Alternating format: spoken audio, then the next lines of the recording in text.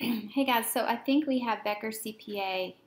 I'm sorry, Becker CPA is working for sure, but I think we have Roger CPA videos now, which you need to watch the videos before you watch or try the Quizlets.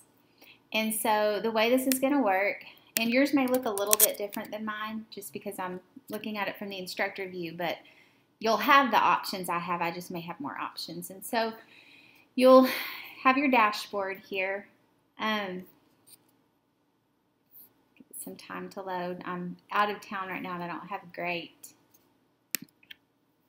internet, but it'll work. Okay, so this menu is kind of your guide. So you're going to go to your course outline. And in your course outline, you should have all the videos. Now, some of mine have been viewed and some of them haven't. So the first one we're doing is BEC 7. So you'll go down here to BEC 7, and there are 13 videos. And you're going to watch each of these. And so this first video, Information Technology Role in Business. And you've got some options here. You know, you can read through this. You can take notes from this. You can follow along as Roger lectures. You're looking for things that were not familiar to you before, and then you're going to want to watch the videos. And I take notes as I watch the videos. I outline, and okay, let's talk about there's a concept, I know where to go back. This section is anywhere from 15 to 19%. We talked about this in the audit exam, and it's tested there, but not as heavily tested. There, we're looking more about.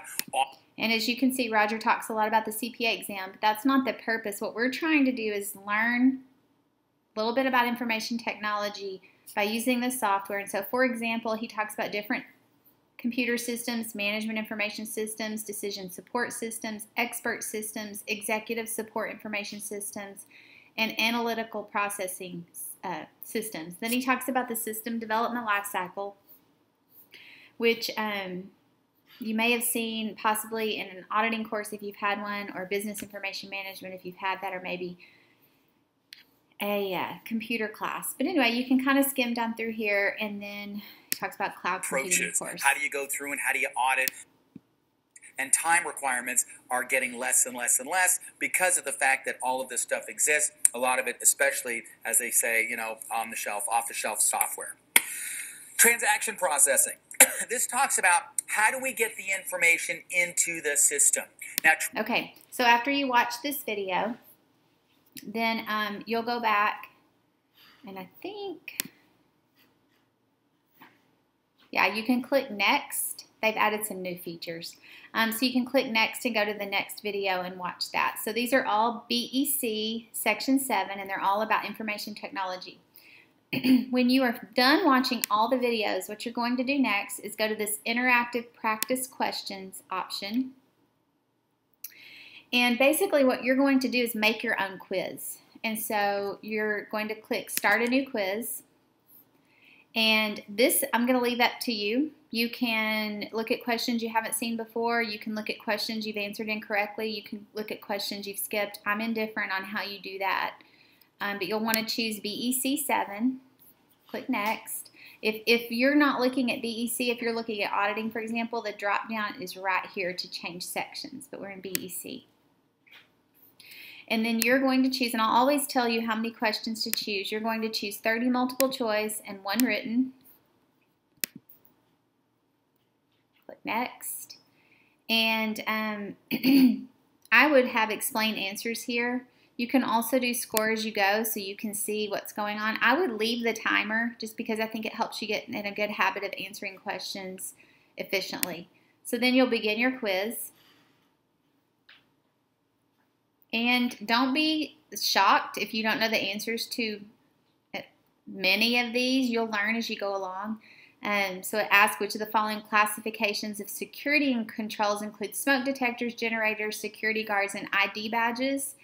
Pretty sure that's physical. And I don't think I've got mine set. But say you didn't know the answer. You can click this right here, and it'll give you some hints on a new tab, and you can scroll down through there and you can find the answer. So that's one way to do it. I think that's a good way to learn. You may feel comfortable that you know the answer. If that's the case, then go ahead and go to next. And I made 100. I got that one right, so that's good. And then I go to my next question. And so when you get done, you'll submit your Quizlet. And I will see your grades and your attempts and so forth as you go along. And so in my instructions, I tell you down here on BEC 7, I'm getting ready to make all of these available to you. After you complete the videos, create a quiz with written communication. Make sure that you do this 3 times. So you're going to do 3 quizzes for this section, 30 multiple choice, 1 communication. And what I'm looking for is an improvement in your score. If you make a 0, 0, 0 or a 18, 18, 18, then I'm not going to see that you are trying.